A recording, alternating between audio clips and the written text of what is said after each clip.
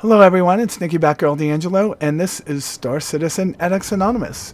Today we're going to talk about one of the new features of version 3.5 of Star Citizen that's now in the PTU and live for all concierge and subscribers.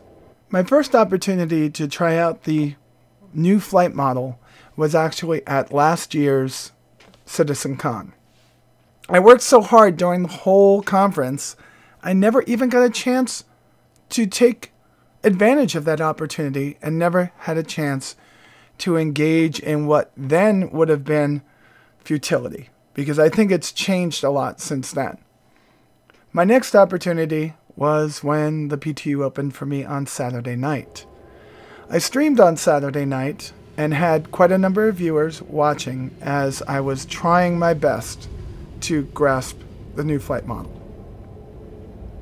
I didn't go in with an open mind. I was very frustrated, and I think I was cursing a lot on my stream. You could still go out and watch that stream if you watch my videos on demand at twitch.tv/Star Citizen AA. My initial impression of the new flight model was, well, I hated it. In fact, I was very highly negative about it. I think I was cursing a lot about it, and it was during my stream. If you want to go see me make a fool of myself, go over to my Twitch channel over at twitch.tv/Star Citizen AA. You should find it in one of my videos on demand. Saturday night, this past week, oh god, it was ugly. Scuba Steve, a loyal and longtime viewer of mine, spent some time with me, and I started to get a hang of it by the end of the night. I still wasn't a pro, and I probably am not a pro right now, but I would say that I'm a good novice at this new flight model. It changes everything that you remember about flying. So you're going to fly more like a real-life spaceship. Not exactly like one, because there are no orbital mechanics. And I mean, when I talk about this, I'm talking about in physics, so maybe not like a real-life spaceship. You're going to fly more like the spaceship in the game Asteroids. There's going to be a lot of sliding and slipping around on the map. Now, CIG has done a couple of things to combat this, and one is the integrated flight control system, and the other one is the speed limiter. And I'm going to tell you this, if and when you do load 3.5, whether it's in the PTU or it's in the live servers when it goes live, just throw out everything. Throw out all your control mappings, throw out everything. Because you are going to have to remap every control again. You're going to need to play the game, see how you like it with those control maps, and then you're going to need to remap it again and tweak it until you're happy with it. I spent Saturday, Sunday, Monday, and Tuesday doing that. And this morning, today is the 27th, so it's Wednesday, I actually got in for 20 minutes, and I think I started to get a grasp of it to the point where I'm beginning to like the new flight model. It definitely makes flying seem more like a World War II game. It definitely removes the need to decouple all the time when you were using ComStab and the traditional flight model before. You're almost always with no ComStab now, and when you do decouple, it's just to turn your nose on target, which is very important when you're fighting big ships. When you're fighting little ships like this, I find it a little bit more, well, a little bit less, ooh, that hurt, a little bit more confusing. Oh, by the way, the AI in this game with the new flight model are your biggest worry. You probably won't get shot down, but you will crash into your wingmen quite a few times. So why did CIG change the flight model? That's a good question. CIG is trying to draw this gray line and trying to ride the gray line that they draw between simulation, in other words, real life type of gameplay, and gameplay. Now, if we look at the elements that made games like Wing Commander and Privateer and Star Lancer and Freelancer fun, it wasn't the front. It was never the flight model.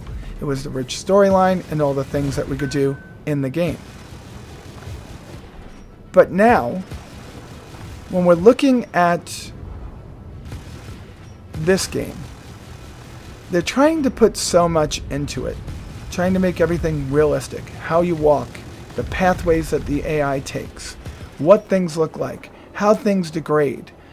I mean, this is getting to the point where they are putting so much into this game that it's starting to make me believe that they might just be going way over the top, looking for that perfect mix of reality versus gameplay. That's my feeling. I'm not in any way, shape, or form saying that it's not a good thing that they're doing, and I'm not saying that they aren't succeeding at that. What I'm saying is that seems to be what they're doing. So when they're looking at the flight model, they're trying to ride this very thin gray line between the flight model being fun and the flight model satisfying those people that stay in Arena Commander all day long and really want a richer and more accurate and more realistic flight model. I wonder how many of us actually care about that so much. I think that when you take me, for instance, I don't see myself being a combat pilot in the game, though I will do combat at times. I see myself as an explorer, a trader, and an entrepreneur. That's what I want to be in the game. So for me to actually fly my ships in the game, I'm going to have to spend time learning how to fly a more realistic flight model. And to me, I could shrug it off, because if you watch my videos, you can tell that I do like realism, because the aircraft that I like the most inside of X-Plane 11 are the ones that are the most realistic and feel more true to life to me. So why is this bugging me? Simulation games to me have a expectation that when you play them, they're going to have that ultra high level of realism, and they're going to require a lot of time to learn, which is why, since I've been back in school, I haven't spent any time inside of DCS World, because it will literally take me a boatload of time to learn it. It's also why inside of X-Plane 11 I don't fly the big giant airliners, because just learning how to start them up takes quite a long time. So when I look at what I expect out of Star Citizen, it's a little bit different. I don't expect that I'm going to have to spend a lot of time learning systems and perfecting my skill at using them to play the game. Alright, now before I go any further, I know at that statement I deserve a lot of harassing, because from the start we've known that this is the game that Star Citizen is going to be. I just kind of hoped that it would err more on the side of fun than it was going to be on the side of simulation. And I'm not even going to say I'm not going to enjoy this in the future. I'm just going to say it's not exactly what I wanted from my space game. It's what I want from my Kerbal Space Program, right? Learning how to fly and get to the planets and having to figure out my delta V and orbital mechanics, la la la la ya, right? But I'm at a loss of words right now, because I did find myself having fun while I was learning the flight model. And I did find myself actually beginning to feel what it was going to be like in the future. Now, there's no way that we can say this is done right now. This isn't done. The flight model is something that's going to evolve with each implementation of the game, with each release of the game, until they say it's perfect.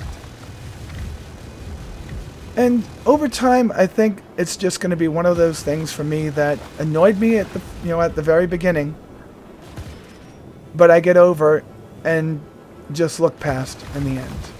I just hope it doesn't sway any new users from coming into the game, because I feel like somebody that's more of a casual player might find it very hard to fly in the game. Now, with all that said, I'm going to say this. Spend a lot of time honing your skills and building your control maps for whatever control method you use. Whether it be keyboard and mouse, HOTAS, 2 sticks, HOTAS with a set of pedals, whatever it is. Try out many different combinations or many different key maps, because no one is going to be perfect, but one of them is going to be more perfect than the other for you. Let's get this last kill and then let's close this out. Ooh, got him. Oh, that was an awesome kill. Well, folks, all I have to say is I really do like the direction it's going in, even though I just complained for 10 minutes about it. I am just a little disappointed that it isn't going to be just...